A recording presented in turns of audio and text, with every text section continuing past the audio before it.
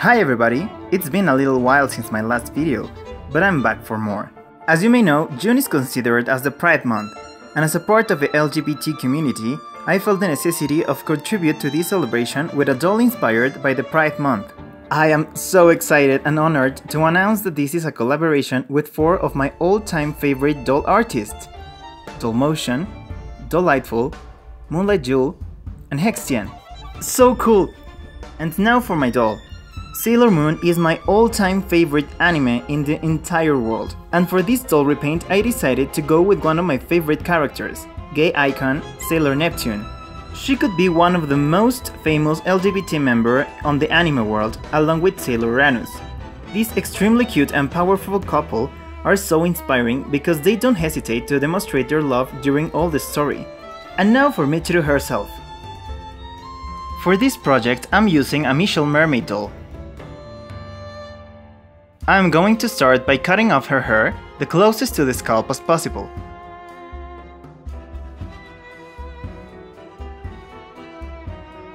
And after that I'll remove the head and with pliers clean the head with scraping motions.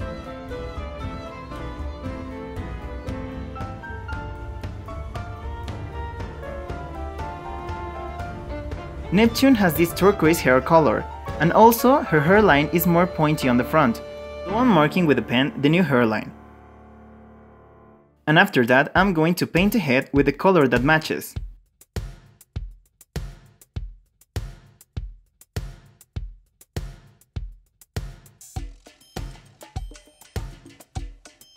I'm not going to show you the process of the reroute, since there are a lot of tutorials out there.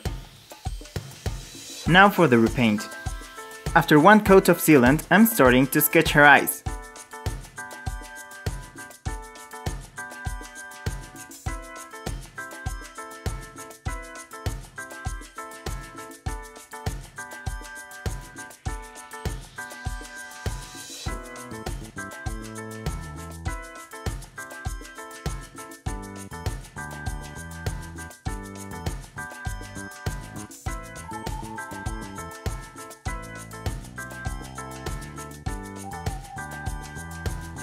Even though she's an anime girl, Neptune has smaller eyes than the rest of the Sailor Senshis. This was actually my first attempt. I wanted to make anime eyes, but without losing my style. I didn't get it right, so before I finished them, I erased everything and tried again.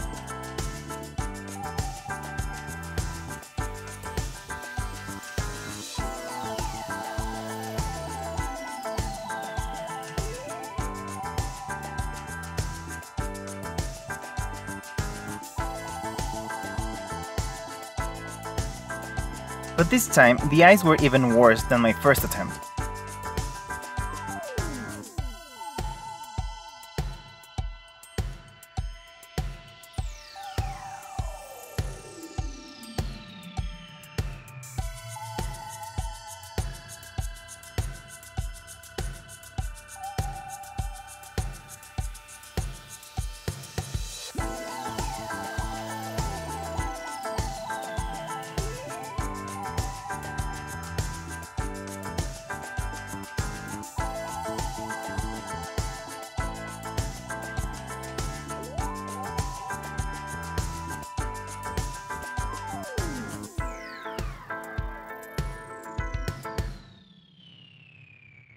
So after some hours of relaxing, I cleaned up everything and started again off camera. And finally, she had the look I was looking for.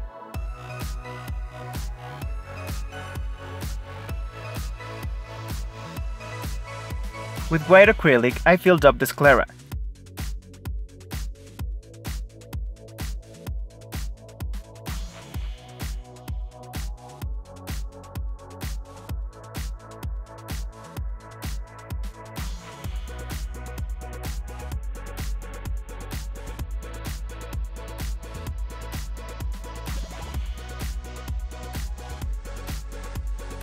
And of course, no anime eyes would be complete without the characteristic big eye shines.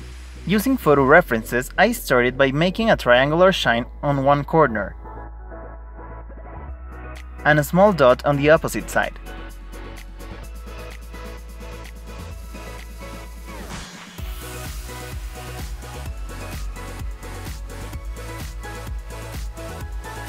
and then the big shine on the top.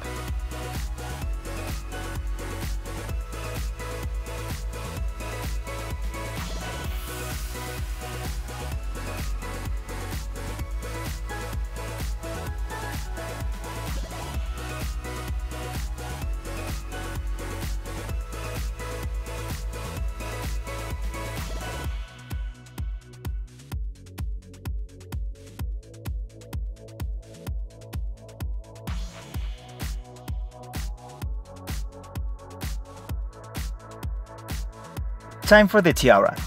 With gold color pencil, I'm marking the shape of it, and with gold paint, I'm going to fill it up.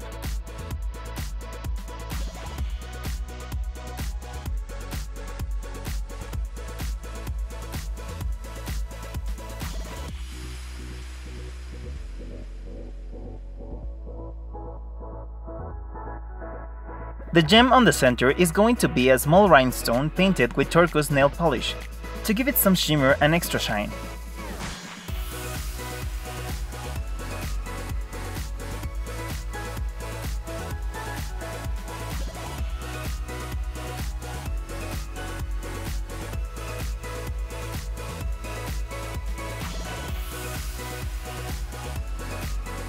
Once the face is done, it's time for the sailor outfit.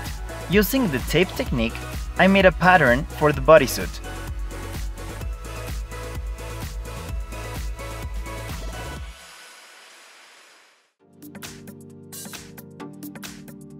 I really want it to have a lot of shape. I'm adding a little bust dart, so let's sew them first.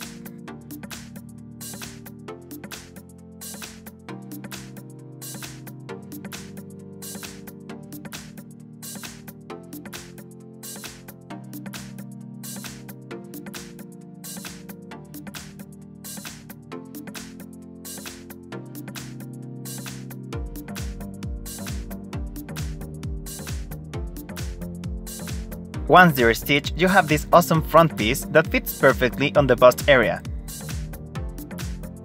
Then let's sew everything else.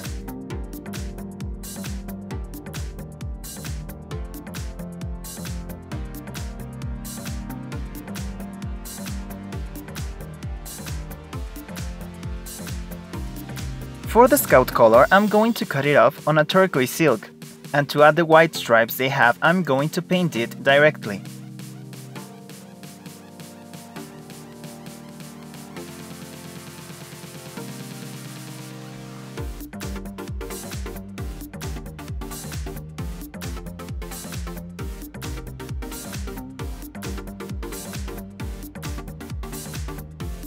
I don't pretend to undress her, so I decided to close the bodysuit directly on the doll. For the mid-sleeves, I used some folded ribbon. I am leaving the V-neck as it is, because I'm going to stitch the collar on top of it. For the pleated skirt, I cut a rectangle on the same silk fabric and pinned it up on a piece of white ribbon that I'm going to sew just on the top of the hips. This must be stitched just on the top.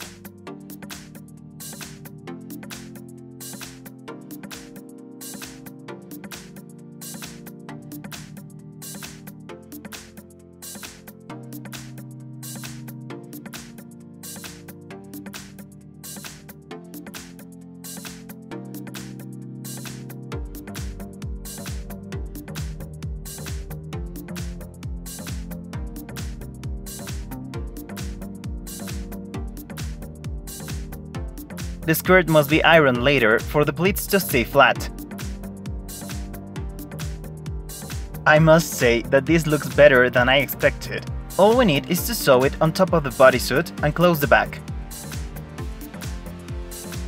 Now we have to attach the collar.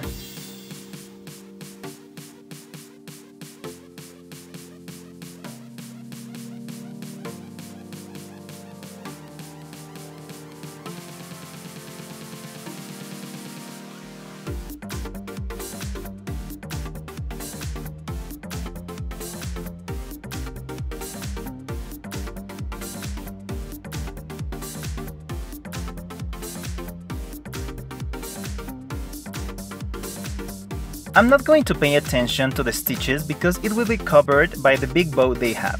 I was going to make her some gloves, but they ended up looking very bad, so I decided to paint them directly.